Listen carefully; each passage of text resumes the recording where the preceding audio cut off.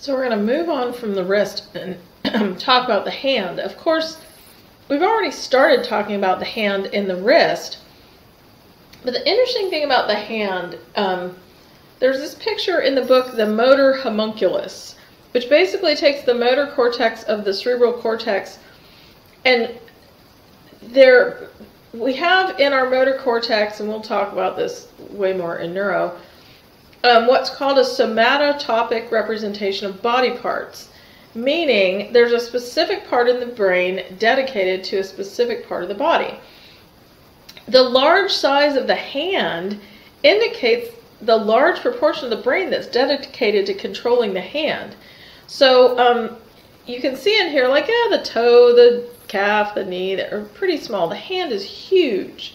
There's even special areas for each finger, and the face and the mouth are huge.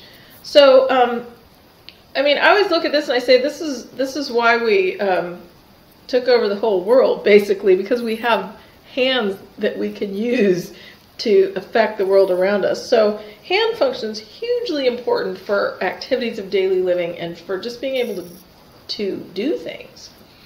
That's the reason we have this in the book, just to show the importance of the hand and the importance of controlling the hand.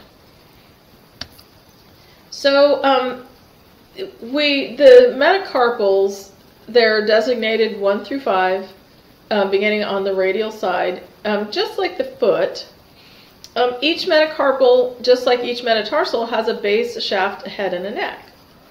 The first metacarpal is the shortest and thickest, so it's very analogous to the metatarsals in the foot. The second metacarpal is usually the longest, and the remaining 3 bone lengths decrease from radial to ulnar in the medial direction. So with the hand in anatomic position, the thumb's metacarpal is rotated almost 90 degrees medially relative to the other digits, and that's part of our grasping capability. The second through the 5th metacarpals are aligned pretty much side by side with the palmar surfaces facing anteriorly. So that saddle joint in the carpometacarpal joint allows that 90-degree rotation. So some of the actions in the thumb are just rotated 90 degrees from what we would expect them to be. And we'll talk about that. So the terminology describing the surface of the carpal bones and finger bones, except the thumb because it's special, is standard. Palmar surface faces anteriorly, radial surface or dorsal surface faces laterally, dorsal surface faces posteriorly. But with the thumb, the dorsal surface of the thumb faces laterally.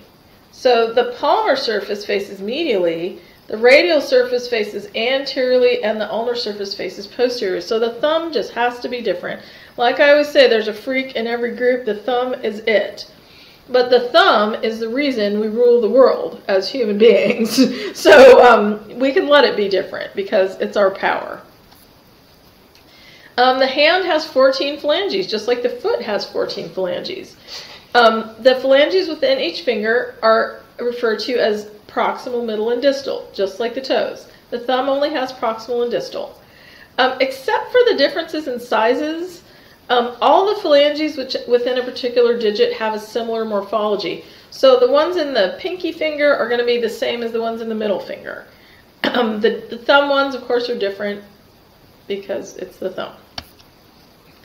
Just like the foot, it has arches. The hand has arches as well. The proximal transverse arch, and the arches of the hand allow us to grasp things. The proximal transverse arch is formed by the distal row of carpal bones. That's the one that's tightly bound by tendons and ligaments. It's a static, rigid arch that forms the carpal tunnel. And the capitate bone is the keystone of the arch. The longitudinal arch follows the general shape of the second and third rays. The articulations provide longitudinal stability to the hand.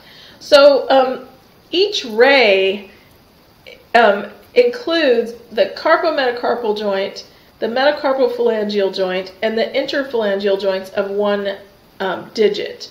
So the thumb only has one interphalangeal joint, but from the carpometacarpal thumb of the joint out is the first ray. From the carpometacarpal joint of the second finger is the second ray.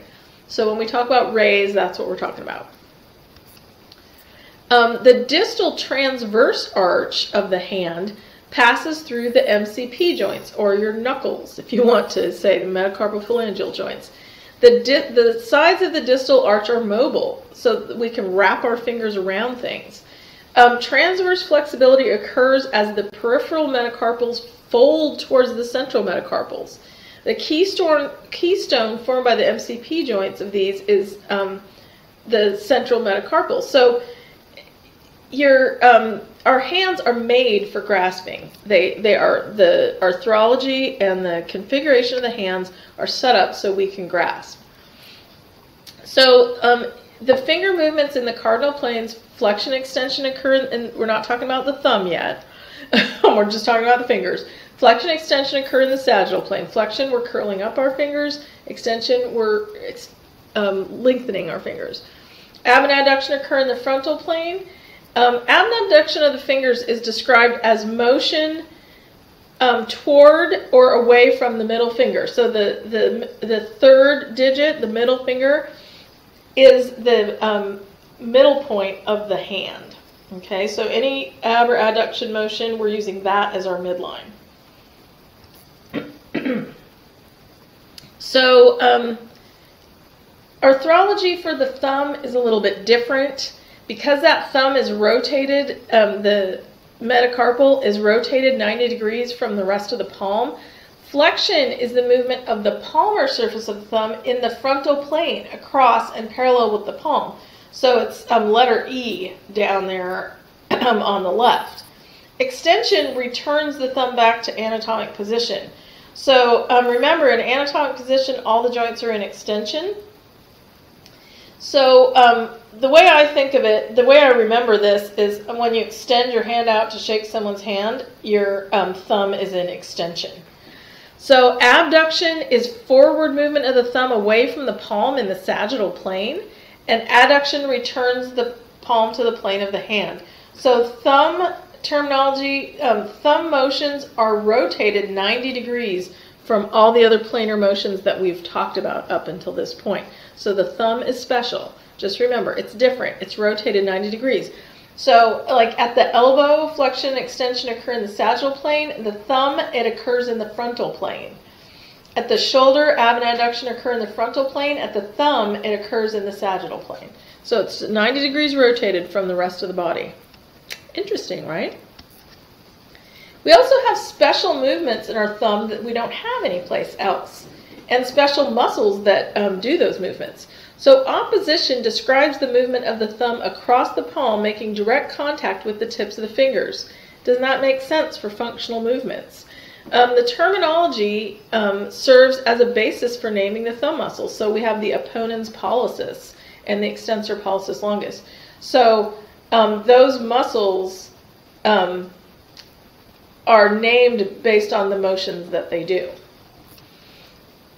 So in terms of the carpometacarpal joints, I think this is a neat picture from the book because it shows some of them are hinge joints, some of them are planar joints, one's a saddle joint, so lots of different joints in the carpometacarpal joints.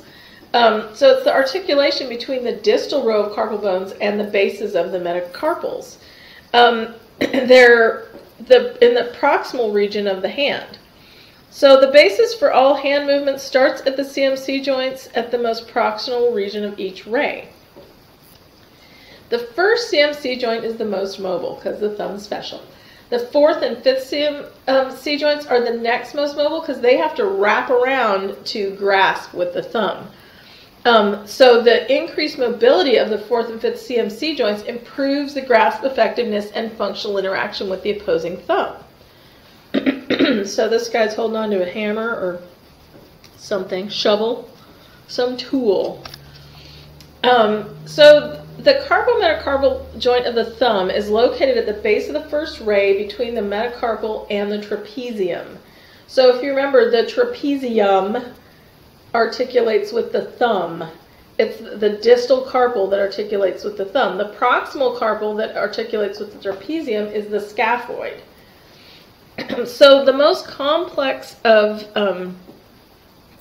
CMC joints, the first CMC joint enables extensive thumb movements. The saddle shape allows the thumb to fully oppose and encircle objects held within the palm.